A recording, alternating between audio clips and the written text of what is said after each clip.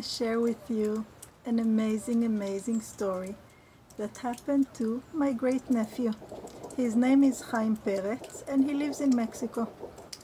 Not long ago, a few months ago, he got a call from a man that he vaguely knew, someone else from Mexico, a man who is about 60 years old. My great nephew is 23.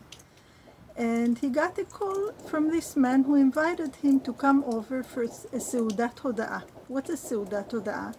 It's a meal to say thank you to Hashem for a miracle that happened to that person. So this man invites my great nephew, Chaim Peretz, to a Seudat Hoda'ah. My nephew didn't exactly know the man, but he called him, so he went. He goes there, he sees 18 men that have nothing to do with each other, nothing to do with the person who invited them, and they question each other. Why are you here? I don't know. Why am I here? I don't know. Until the man told his story why he is making the Seudat Hoda'ah. He said he just had corona and he was very sick. He was in the hospital for a month. Basically, he died. And he saw himself already that his neshama was going up, and suddenly his mother grabs his hand. His mother had passed a few years ago. Grabs his hand and tells him, "What are you doing here? Go back down." And he tells her, "Ma, I want to go down, but I can't. I don't have the power. I don't have the strength." And she tells him, look. And she shows him, points down, and she said, look at that.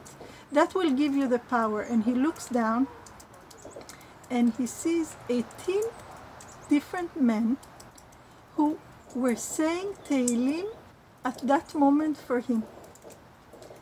These same people that he invited them afterwards, he saw them saying Tehillim, random people, that they were saying Tehillim for him, and his mother tells him, "Look, they're giving you the strength to go back down.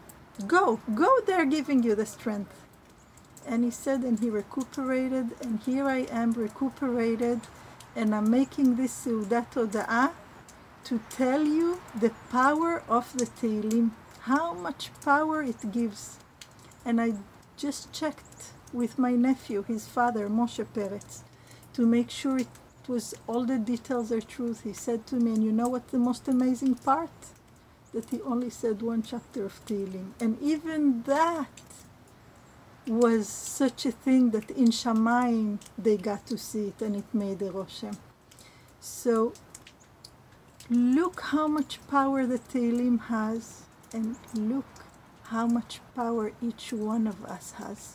HaKadosh Baruch Hu put us in this world, like we learned last night in the chapter of Tehillim, that it says you're almost like the angels, because really us human beings, we're neshamot, we're souls. We only have a body because he put us in a materialistic world, so he needed to give us a materialistic body to walk around.